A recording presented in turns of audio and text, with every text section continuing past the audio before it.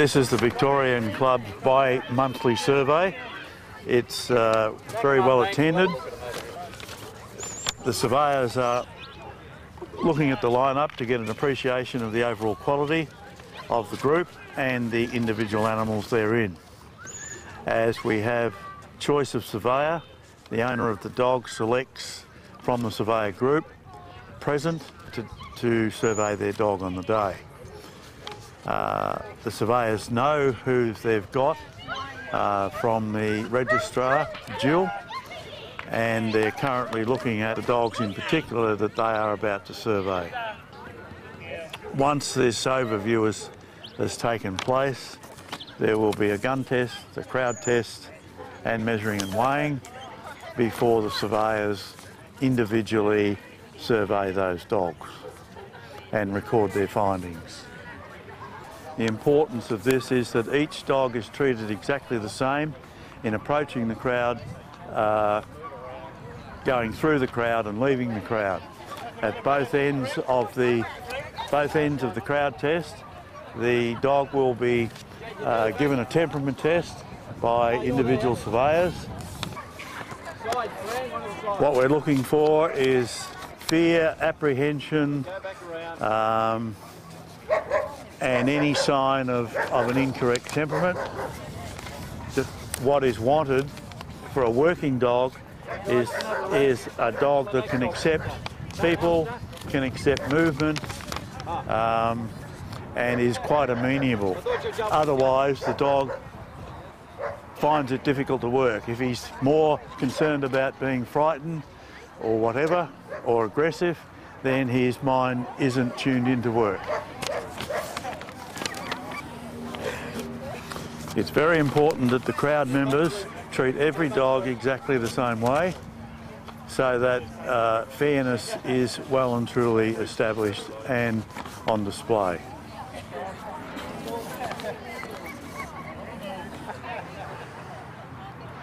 As you can see, the dog is unconcerned with the surveyor's attention, and that's exactly what we want. Alert, aware, but not frightened.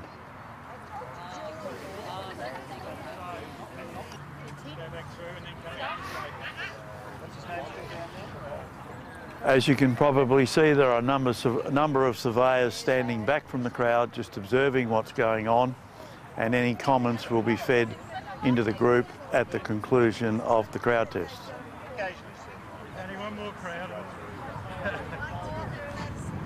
The sound of the gun is a sharp crack, and that can upset some dogs whose physiological balance of the ears is not correct.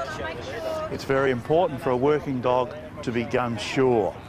That is, there should be no sign of aggression, nor should there be no sign of fear. What is required is a balanced reaction. As you can see, all dogs were steady, they were alert, they weren't frightened. What we do see if a dog is frightened is a bit of hyperventilation, walking around the handler, backing off, padding in the front, but these dogs are all fine. To check their dentition, to measure them and to weigh them. It's very important that the dog is in the correct condition for his size, for his weight. As you can see, the measurement is on a concrete base. The procedure these days is that the dog is measured by surveyors and they agree upon the size of the animal. Invariably, the measurement is the same, but it can vary by half a centimetre or so. For various reasons, including the dog's positioning, whether the dog's been called and standing more erect. For the actual measurement, the dog should be standing with his forelegs directly under the body, perpendicular to the ground, and the back legs should be at a 4 square position. As part of the measurement process, the depth of chest is measured because it has to be in a certain ratio to the dog's height. The standard requires that it be no more than 50% of the dog's height, but no less than 45. 48% being the norm.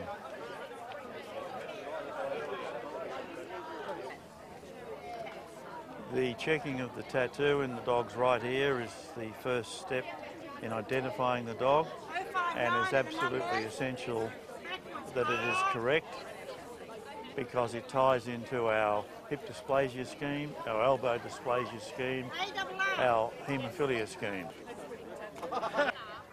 Here the surveyor is checking the dog's bite. It should be a correct scissor bite, and for those people who are unaware, it should be a scissor bite right around the whole length of the jaw on both sides, not just the front teeth or the front incisors and canines. The dog should have 42 teeth in predetermined sets of canines, incisors, premolars and molars, and if they're not all there, then the dog is penalised. Extra teeth in some cases are penalised, in others not. It depends upon the severity of the extra tooth. The teeth that aren't penalised are the P1s on the upper and lower jaws. As you can see, the dog's being weighed on electronic scales. The measurements as they are taken are given by the surveyor to the registrar, who is completing the standard detailed survey worksheet. From that worksheet, it'll be checked at the end of the day and handed to the National Registrar for preparation of the actual certificate.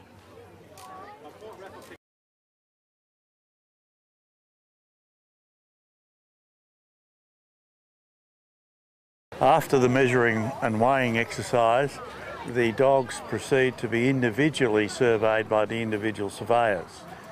There is a standard pre-printed form which lists the dog's physical characteristics, and the surveyor notes all those, and including a general description of the dog similar to a show critique, and at the end of on the reverse side of the form, it lists the particular virtues and faults of the animal in question, but more importantly still is a recommendation for breeding, which is very important for the novice owners with females wanting to mate them to suitable males, and the experience and guile and so on of the breed surveyor is brought into question.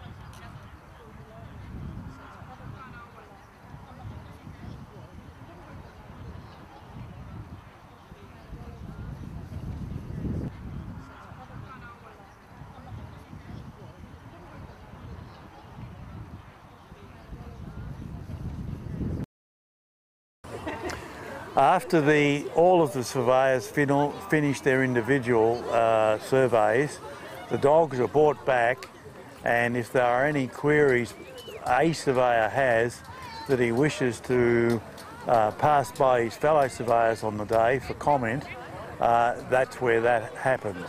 It could be a question of whether the dog on the move doesn't move well enough, or the dog when it's stacked up in stance, there's a particular problem with say the croup or the wither or the forequarter or whatever.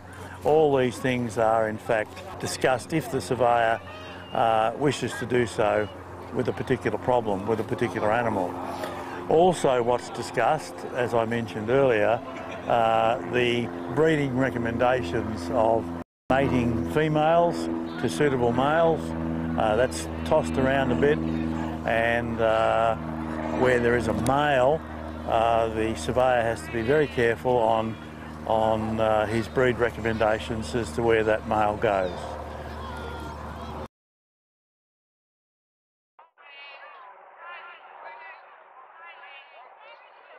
Ladies and gentlemen, this is Ryzak Alexa. Her sire is Quint von Jerichstuhl and her dam is Schäferhund Jenta. As you can see, this is an absolutely beautiful bitch. She presents a very lovely picture, both in stance and on the move. She is very well coloured, glamorously coated bitch with very good head and expression, well set ears, good eye colour, lovely length of neck, high withers and absolutely firm back. She has well laid croup and good forequarter angulation. Perhaps if I wanted to be critical, I'd like to see her a little more angled in the forehand. She has a very good length of upper arm. She's very well angled in the hind quarter. If you watch her on the move in all phases of the gaiting, she's absolutely convincing with her overall firmness and dryness. This for me is a very lovely bitch. She has no line breeding, so for selection of a partner, her lines are pretty open. This is an outstanding bitch. Congratulations.